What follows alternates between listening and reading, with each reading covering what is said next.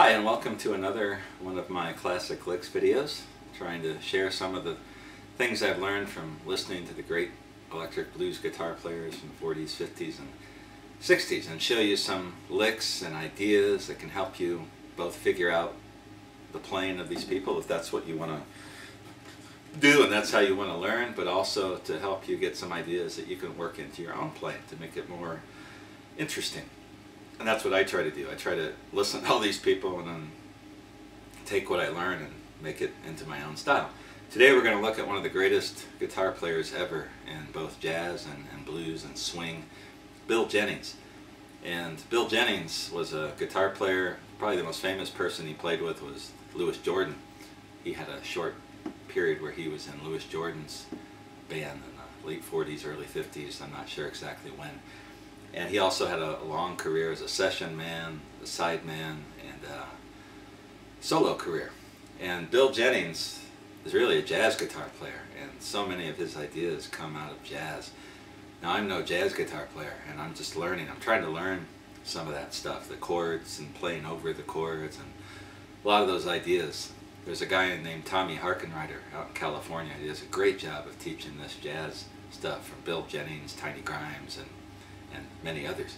What I'm going to try to do is just show you some simple Bill Jennings ideas that anybody can approach and you can use in blues playing without really needing to understand the chord changes and things like that. Just simple 1-4-5 progressions, or maybe something a little more complicated. And these are ideas that I just like. You know, there's no catalog on which Bill Jennings licks were the best or most important, but these are some that I just picked up listening to his stuff recently and studying it. And these are ideas, again, that I use in my blues playing when I play with a small group or even when I play with a bigger group. Let's start out with double stops. And Bill Jennings, in a lot of his playing, he uses these double stops. And if you haven't learned these before, I'm going to show you just some basic ideas for the use of double stops. If you know this already, then you can just fast forward or skip ahead. But if you don't know this, if you're just getting started into this kind of playing, this is a really cool idea that you can use in a lot of different ways. And when I start showing you some of the Bill Jennings licks, you'll see what I'm talking about. Let's use the key of G. So we're going to start out of a first G bar chord position. And a lot of our licks are going to be based on this. So here's a G.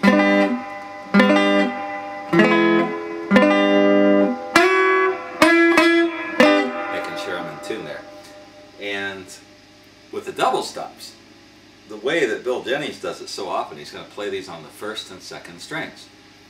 And I'm not a very musically sophisticated person. I'm trying to learn more and get better at this, but I memorize little helping points, trick points, cheat points, you might call them.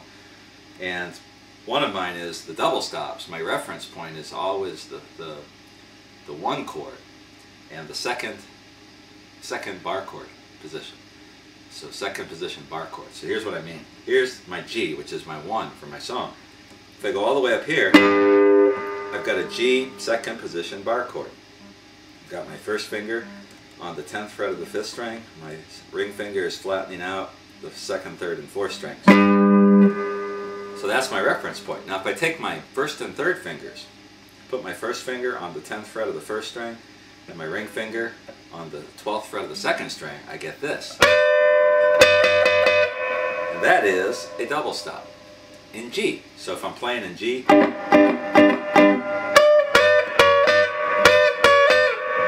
can do all kinds of cool stuff with that lick. Now, when you move these, when you slide these, and that's what Bill Jennings does so often, and there's kind of a pattern. Maybe I'm wrong on this. You guys who are more musically in touch than I am, you can correct me. But this is the way I understand it. You guys who are simple, like me. So basically, this is the first shape. And there's two shapes, the first shape and a second shape. That's how I remember it. This is my first shape. So I take that and I can go down 2 frets. And it works. So, and I can play a lick like that, but you'll see I've got bigger things in mind.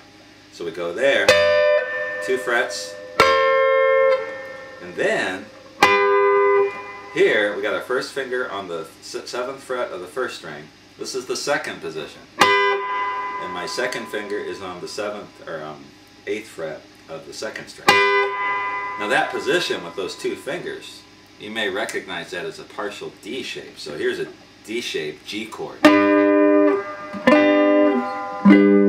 are all G chords. So there's my D, and all I'm doing is playing this part of it. And I'm using my first and second finger instead of my second and third. You could play it like that if that's more comfortable. I usually play it like this. Each one of those in itself can almost be a lick, and I'll show you some examples here in a little bit. So here we go so far. And then two more. Same, that's my second position. So the rule is 2, 2, 2. You change positions every 2 frets. So here's change, change, and you've got this whole range of things that you can do with these double stops. You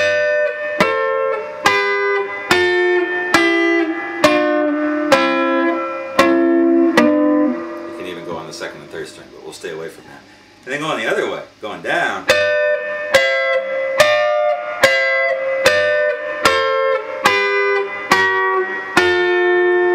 And here, when you go from the 7th and 8th frets to the 5th and 6th, you can just go one, you can like do one step in between. And I'll show you a Bill Jennings lick here in a minute where he does something like that. Now going the other way, here's what I did.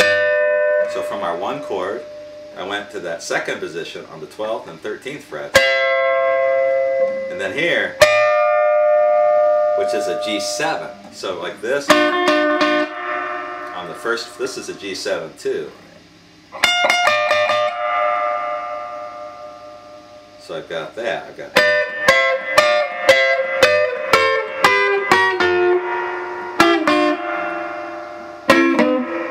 see where I'm getting with all this. We've got a lot of possibilities, a lot of puzzle pieces that we can put together in lots of different ways. Now yes, I'm going to get to the Bill Jennings stuff here in a little bit, but these are the concepts behind it, especially for people who are new to this kind of guitar playing. So the double stops are great. And the thing I love about Bill Jennings' playing is he plays these magnificent single string runs, but then he got these cool double stops, he's got little trills and slides and all sorts of different things.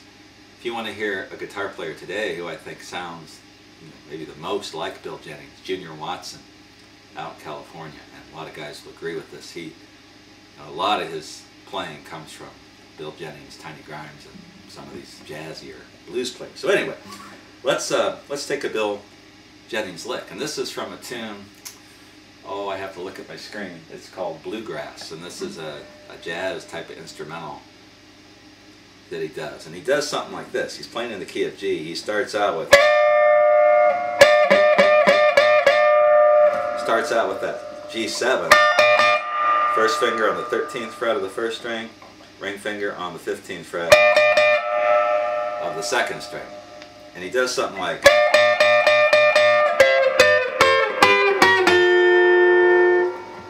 so he starts out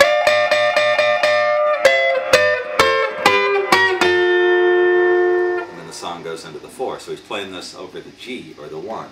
So it's, can't remember the exact melody, but so I'm just following that same pattern I just showed you a minute ago. So from 12th fret, first string, 13th fret, second string, then to our 1, 2, so 2 frets down, second position at the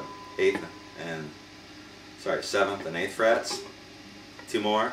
Actually, this is where we go 1 step, or we could go all kinds of things.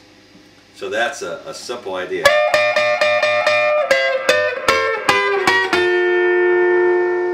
Kind of a Bill Jennings type lick.